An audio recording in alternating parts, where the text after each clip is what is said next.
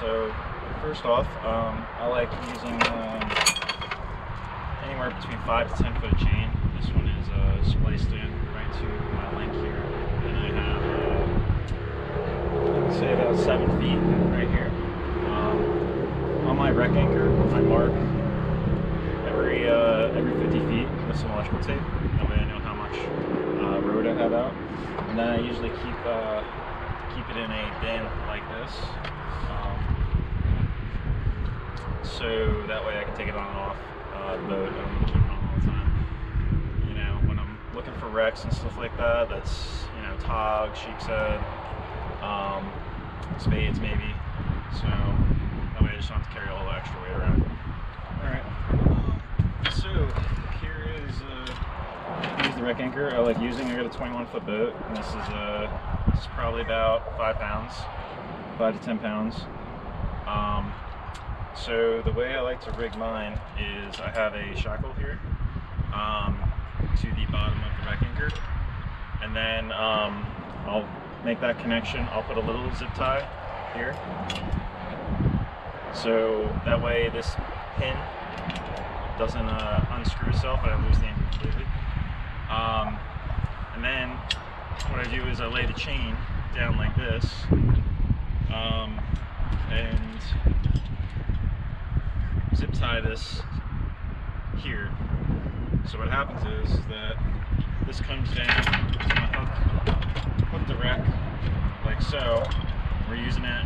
All right, well, now we're hooked on the wreck or the rock or whatever it is. Now we can use the boat to break the zip ties here and allow this chain to come free, and then pull out like this. Pull out your wreck anchor. So that way you don't lose the anchor, you don't lose the chain, you just lose some zip ties, but those are cheap. So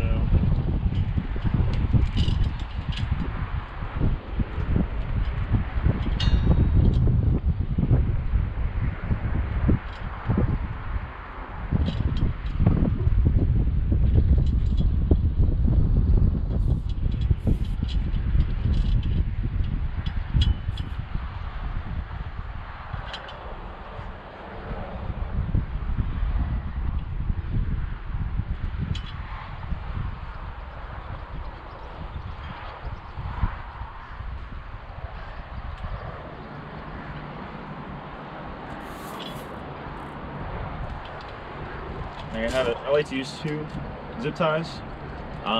Sometimes when you get in a lot of current, you might actually snap this off when you're trying to hold bottom. So at least 2 of them makes me feel a little better. Get them at any hardware store, obviously. So yeah, that's it. Thanks, guys. One other quick tip is to have a bar or a rod or tube or something.